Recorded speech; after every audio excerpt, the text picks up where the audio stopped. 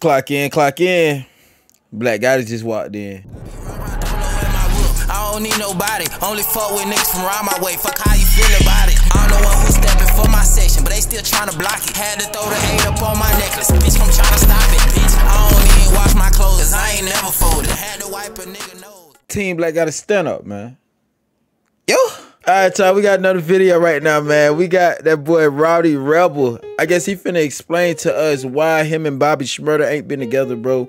We ain't been seeing too many videos of Bobby Shmurda and Rowdey Rebel together. It could be for multiple reasons. We gotta remember, Bobby just got out of jail. So I'm not sure if Bobby is on parole or not, or is he on parole, or are both of them on parole, and they still got like stipulations to where they can't even be around each other. I don't know like what's really going on with their case, man, but I know something gotta be going on, or they could just be really going through it. Cause wasn't they together when Bobby first got out, or am I tripping? You feel me? Like I forgot.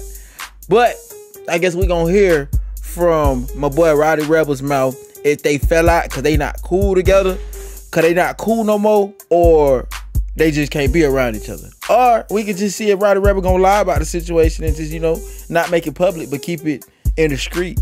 You feel me? You and Bobby's relationship at this point? That's forever, my brother. Do you guys still talk on a daily basis? You still hang out much? That's forever, my That's brother. forever, my brother. Okay. The internet conspiracies, they think y'all ain't cool no more because niggas don't be seeing y'all hang out and shit. And there's like a video of you is like, if you don't see me with niggas, don't ask me about them. And niggas like, how come you and Bobby don't be hanging out as much? Yeah, I take everything and just run with it. I said, That's what we do. That's the internet. That's Yeah, bro. Go read the comments. That's what they saying. Yeah. yeah, bro, that's forever, my brother, man. All right, when last time you and Bobby kicked it or something? Bro, that's forever, my brother. Y'all Like, still be kicking it though? Cause like nigga, y'all was inseparable. Like when we first seen y'all come up, we used to see, if you see Bobby, you see Rowdey. You see Rowdey, you see Bobby. Like all the blogs on the block and shit. And now it's like, damn, we don't be seeing y'all like as locked in as y'all used to be. Or at least, I guess that's what the internet's saying. That's forever, my brother. Doing his thing, doing my thing. That's my brother forever. Yeah. That's the root of Wack saying something about him in general, too. Remember when Wack was trying to say that Bobby was doing zesty dances and shit? Yeah, I remember that. That was a whole thing. He was trying to convince us that It's just Bobby... Jamaican, bro. Yeah, how you be feeling about people trying to troll Bobby with the whole zesty shit since he got out of jail? I know you be seeing that. I just realized it's the internet. Yeah. He don't give a about that shit. Y'all got any like music y'all did finna come out or something? I got bad music together. I just, right now, like, bro doing his thing, I'm doing my thing. That's my brother forever, bro. What can we do to bring you guys back? Let me give y'all street terms of what my boy Rowdey Rebel is saying. And I ain't gonna lie to y'all. No matter what y'all say about the boy Rowdey, no matter what y'all say about the boy Bobby, when it comes to these street politics or whatever the hell they be talking about, street codes and all this extra shit, if they are actually street codes, I would say Rowdey Rebel and Bobby Shmurda have been following them joints to the T. When I say they've been following them joints to the T, like them boys do not slip up at all to make one another look crazy, no matter what the hell they may be going through behind closed doors, bro. Just off of how Rowdey Rebel responding, I can tell him and Bobby probably got some type of fresh shit. It could be some stupid shit, some little shit, bro. You ain't show up to our music video. It could be slow as hell, bro. You know what I'm saying? You ain't supporting me how I'm supporting you. Like, it could be the most slowest thing. You feel me? But I ain't gonna lie, I could tell by the way he responding, they could probably do got some friction, but it ain't on some type time where he's gonna let it get to the public. He's gonna say that's forever my brother. He ain't gonna tell you when the last time they kicked it. He ain't gonna tell you when the last time they talked. He ain't gonna tell you the last time they smoked a J together. He ain't gonna tell you the last time they smoked a cigarette together. He ain't gonna let you nothing. You hear me? He just gonna say that's forever my brother because he want to keep it clean. He want to keep it kosher. So you really can't run with no story. The only thing they could do is continue with these little speculations they got as to where they don't even vibe with each other no more. But when it comes to facts, they got none. They can't say them boys really don't vibe with each other because they never made it public that they don't vibe with each other. And like, bro, that's exactly what they've been doing from the jump. Bobby decided to take half the time he took, bro. Them boy keeping it solid, bro.